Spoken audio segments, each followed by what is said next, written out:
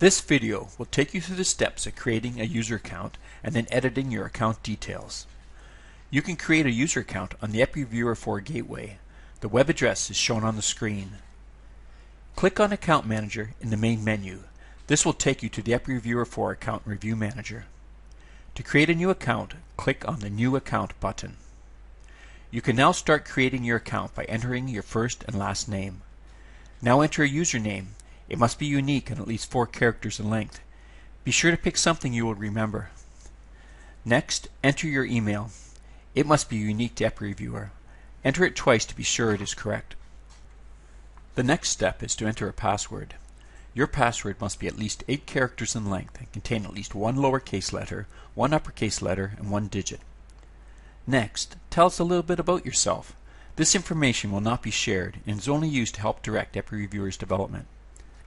When you create a new account, a small example review is placed under your name that you can use to explore the program's many functions. If you prefer not to have the example review, you can unselect the Include Example Review checkbox.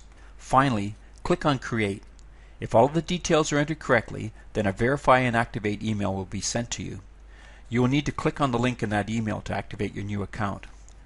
Let's go find that email. The activation email will look similar to this. Clicking on the link will confirm that you received the email and will activate your account. You will also receive one more email with information about how to get started using EPPI-Reviewer. Let's return to the Account Manager by clicking on Account Manager in the main menu. Click on Login and then enter your username and your password. You should now find yourself on the Summary page.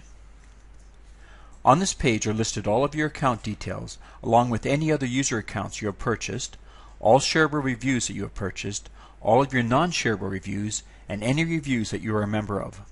Since this is a new account, the only review listed is the example review. If you click on Edit for your account summary, the details of your account will be listed and can be edited. You can edit your name, username, email address, and your password. From the Account Manager, you can also access the online shop and the CodeSet copy utility. If you cannot remember your username or password, there are utilities available to assist you. These can be accessed from the login screen. If you click on the Forget Your Username link, you can enter your account email. If you then click on Retrieve Username, your username will be sent to you. If you click on the Forget Your Password link, you should enter your username and email. When you click on Reset Password, you'll be sent an email with a Reset Password link. The email will look similar to this. If you click on this link, you'll be taken to the Password Reset page. From here, you should enter your username and your password. You can reuse previous passwords if you wish.